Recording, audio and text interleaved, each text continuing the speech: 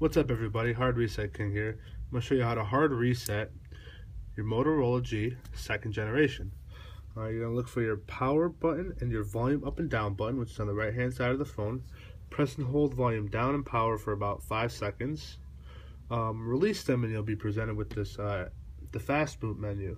Now read it carefully. It says volume up selects, volume down scrolls. So what we want to do is scroll down to recovery.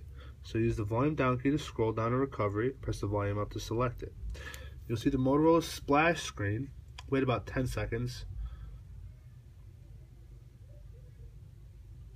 Alright, you should be presented with an Android robot. There we go. Now, still an extra step here. You're going to press the volume up and power key. Sometimes it wants to mess with you, so you gotta be, let's see here.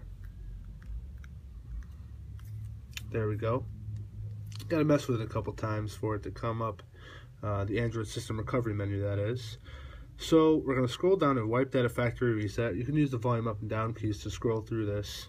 You're going to use your power key to select. So we're going to select wipe data factory reset. We're going to scroll down to yes, delete all user data. Should take a few minutes depending on how much actual content you have in your phone. This is a pretty new phone, so it's going to wipe out fairly quickly.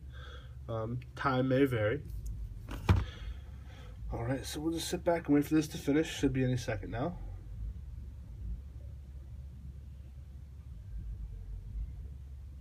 Where's the crickets when you need them? Okay, there you go. Back to the recovery menu after that's finished. Data wipe is completed. Press the power button to select it, and your phone will reboot back to factory settings. Thanks for watching. Give the video a thumbs up if you liked it. If you want to subscribe, hit that subscribe button right there under the video. Thanks for watching.